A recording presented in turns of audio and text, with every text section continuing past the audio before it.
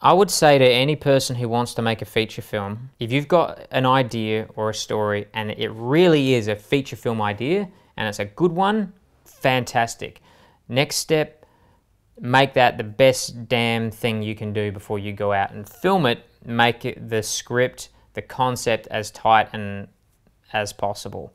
I have seen many independent, low-budget feature films that, as earnest as they are, and sometimes as talented as the people are making them, they are not things that are going to sell. People are not going to take 2 hours out of their life to watch it,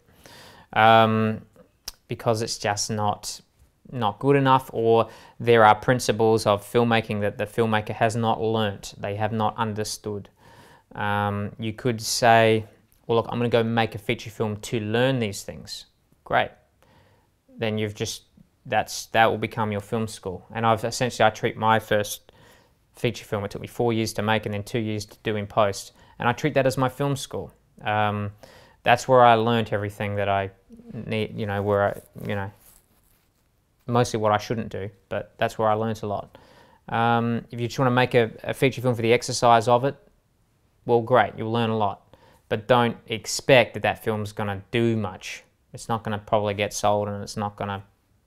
But if you want to, if your purpose is right, I'm going to make something for the marketplace, and then I think my advice would be, all right, then know the marketplace, know what they want, and know your film, and know how you're going to pull it off really, really well, and understand what makes films tick.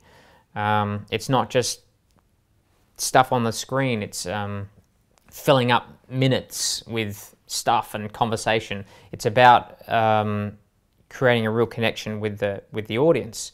You know, we're bombarded with so much content these days. Why is anyone going to be interested in this story? Well, only if they're emotionally invested in what you are telling them, in this story that you are presenting minute by minute. You've got to keep sucking them in and making them want to sit there in that chair and watch this thing and see how it turns out. And that's what's so good about TV these days. They're creating characters and stories, and it's so well written and so well crafted that you want to watch it.